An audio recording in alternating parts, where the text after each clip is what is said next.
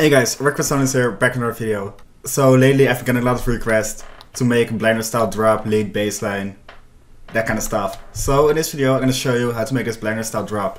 It's a remake of the track Leaving. So the final result will sound like this.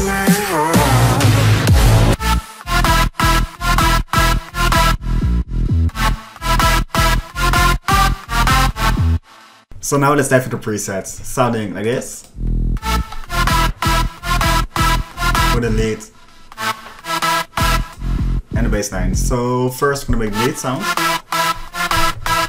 So we're gonna select in the preset. MIDI sounds like this.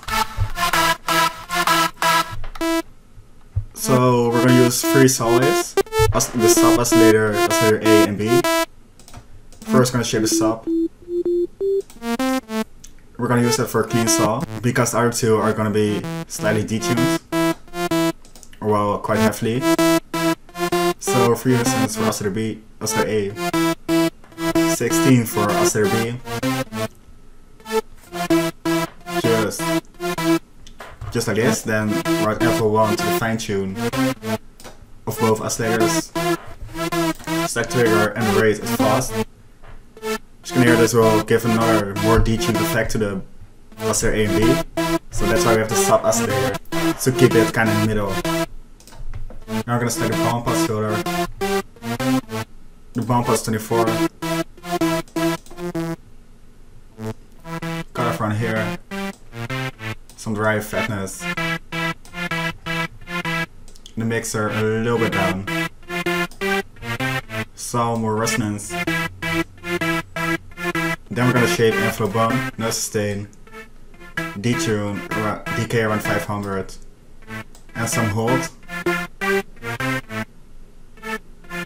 Around 80.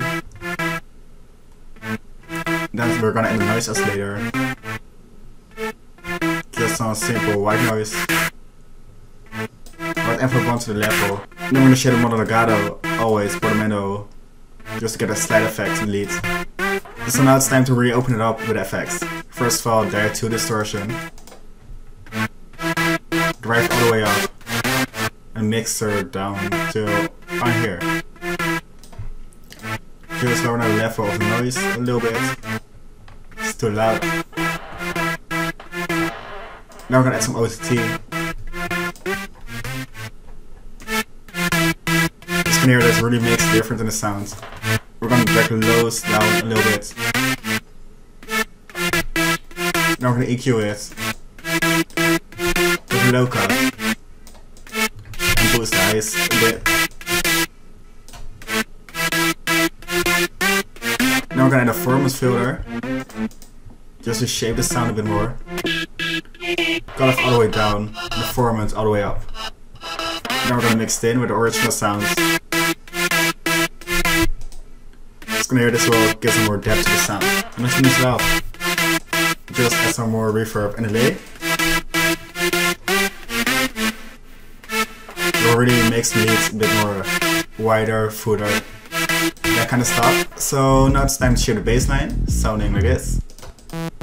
So select in the preset, saw wave, 2 octaves down, shape it, something like this. We're gonna add a filter to the sound, just to cut off the highs of the sound bit. To around here. Then we're gonna add some diode 1 distortion. Quite heavily with a post filter just to cut off the highs. Some hyperdimension with a little bit of hyper and some dimension. And it's time for the phaser. I really use that for all my bass lines lately because it really makes it a bit more fuller.